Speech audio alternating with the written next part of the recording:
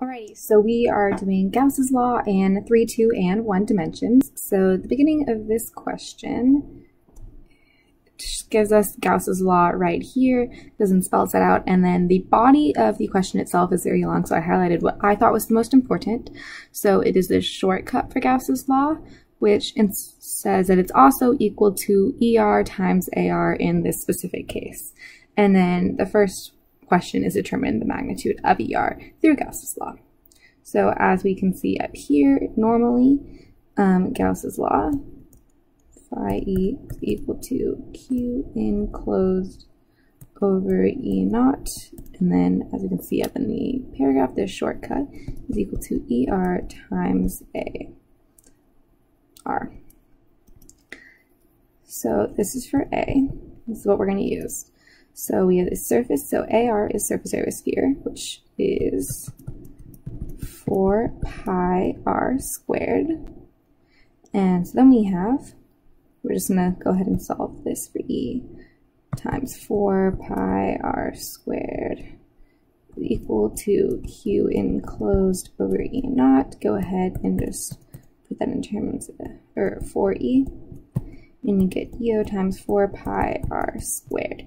And this is your answer for A, which is just solving for it. And there's no value, so you're just leaving it in the symbols.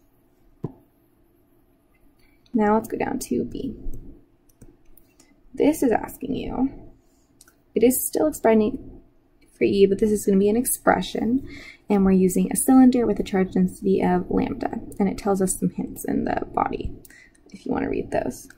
So we still have this nice thing that ER times AR equals Q enclosed over E naught. But AR in this case is the surface area of a sphere. So we have 2 pi RH, which is going to be this whole body of the sphere, the big part, plus 2 pi r squared, which are the ends. Pi r squared is a circle, and there's 2 of those. However, in this case, the electric field is coming from this wire, and it's pointing out of the wire in all directions. So these ends are actually parallel to the electric field, so there's no flux. So we don't have to look at them. So now our AR is 2 pi r, and our height is L in this case, so 2 pi r L. And then we have Q enclosed, which for this case is lambda L. Q enclosed is a charge, lambda is a charge per length. So multiply that by length, and you are left with your charge from Q enclosed. So this is lambda, and this is L to get Q, because Q is a charge. So we have E times 2 pi r L equals lambda over L for E naught. The L's are going to cancel out, and we're left with E equals lambda over 2 pi r E naught. And that is your answer for B. Now for C, it's once again asking for this expression of EZ, but we are using this diagram. It's a cylinder, but now the electric field is vertical. So the electric field is now pointing out this way and this way, because this is positive and points away from positive. So these red arrows are actually the direction of the electric field.